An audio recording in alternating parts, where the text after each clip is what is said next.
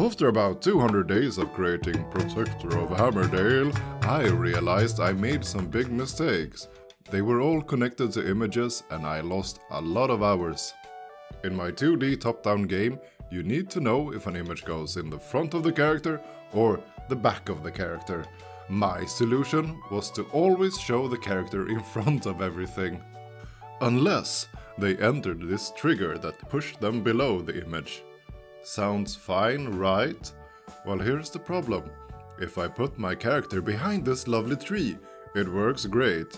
But if I add another tree behind it, I've accidentally broke the laws of reality. So I added another sorting layer. And then another one. And every layer takes more time to add. And suddenly I was drowning in layers just to place a few trees. My solution? Never put more than two things close to each other. Yeah, not great. But then I discovered sorting by Y position. Took a while to figure out, but oh my lord, it made everything so much easier. Before I had to force myself not to place things too close to each other, but now I can fill the screen with images and the engine just knows what should be where.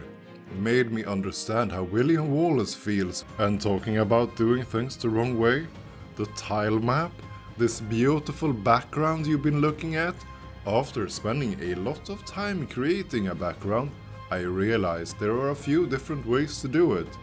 My first Tilemap pack combined the mud and the grass. The second one had just grass. Like a pizza without topping. What am I supposed to do with that?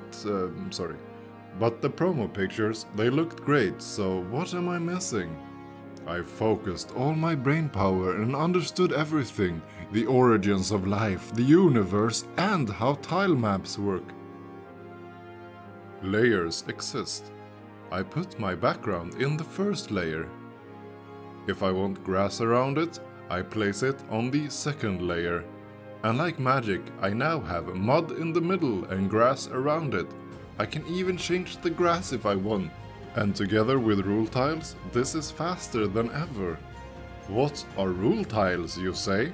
Well, I am happy that you asked. It's this amazing magical thing that will put the right tiles in the right place, and I love them.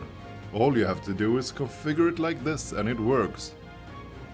Could I have saved time by finding out how to sort images and use rule tiles sooner? Yes. But like so many things in life, if you never risk doing things the wrong way, you might never discover the better way. Instead, you might end up doing nothing at all and live to regret it. And that was the end of this devlog, where I talked about the struggles of images and how I solved it. I look forward to reading your comments. Did you know about the magic of tilemaps and rule tiles? Have you ever struggled to do something that you wanted? The next devlog will be about cards and combat. Do not miss it! Thank you for watching, and please like, subscribe and join the Discord.